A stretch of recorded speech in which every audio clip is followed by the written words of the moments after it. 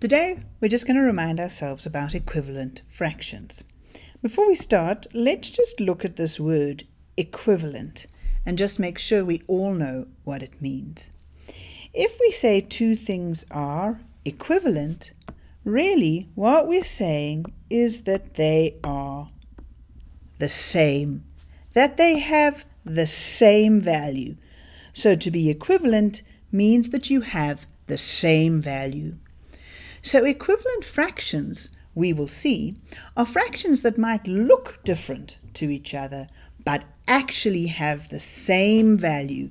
They turn out to be exactly the same quantity, the same number. Okay, we're going to start with our fraction wall, and you've got one in your homework book in front of you, which you can use to follow along. What I want to do is I want to look at all the fractions that are equivalent, in other words, that are the same value as 1/3. Now, we know that we get 1/3 by cutting the strip up into 3 pieces and just taking one of them. So anything that's as big as 1/3 will be this much. So what we can do is put a line down at that place where 1/3 is and see what comes out as equivalent. Let's do that now. Okay, so you can see in this picture, I have taken a line and I've put it down along where there is 1/3. And I'm going to see which fractions it meets up with.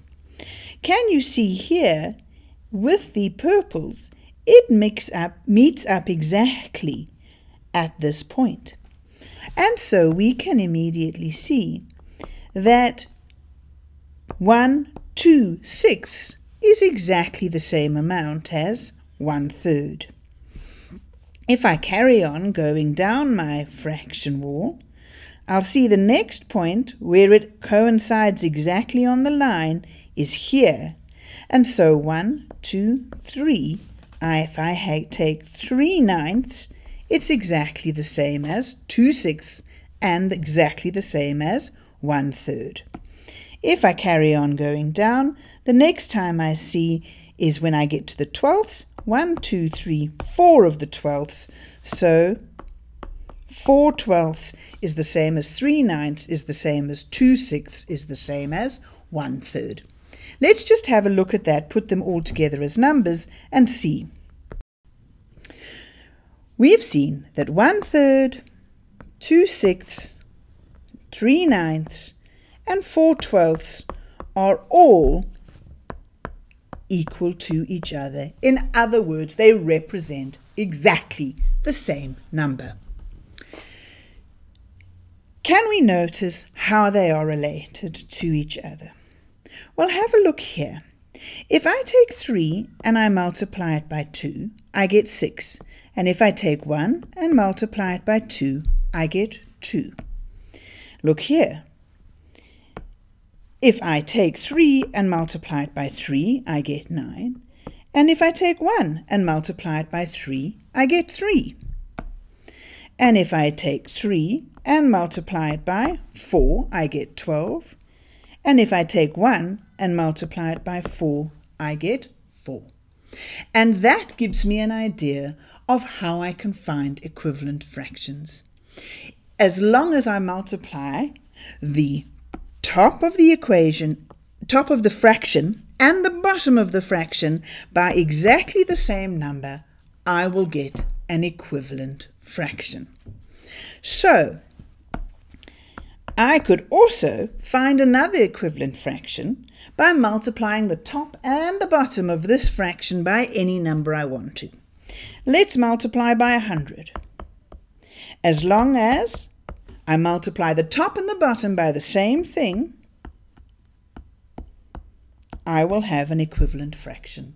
So 1/3, 1/3, is exactly the same number as 100/300. And just to make sure we know how to do it every which way, we've seen, right, that 4/12 and 1/3 are equivalent fractions.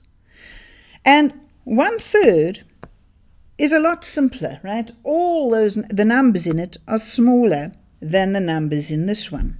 So how can we get back from 4/12? If we got 4/12, how can we get it down to the simple form of the fraction? Well, you could multiply top and bottom of the fraction to get an equivalent fraction. And so you can also divide top and bottom by the same number to get an equivalent fraction. So to get an equivalent fraction here, as long as I do the same thing to the top and the bottom, I will have an equivalent fraction.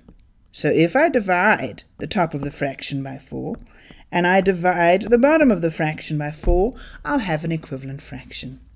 Dividing the top of the fraction by 4, 4 divided by 4 gives me 1, 12 divided by 4 gives me 3, so I get that 4/12 and 1/3 are equivalent fractions. What if I was given something like, let's go with 6/12?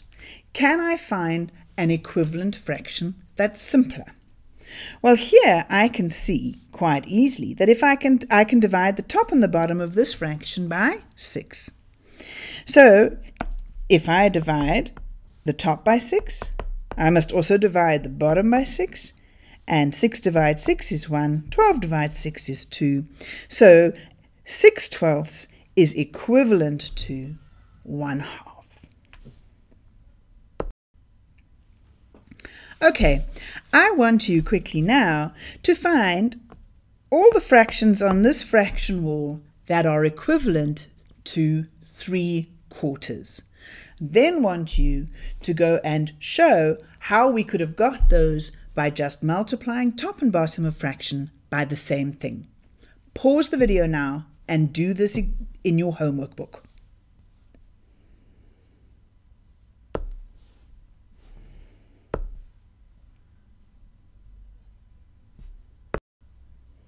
Okay,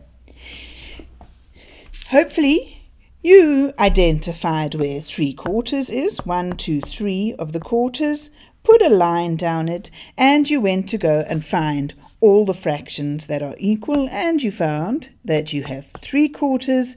The next one that you came across would have been 6/8, and if you went further down your line here, you would have got the last one, which is 9/12.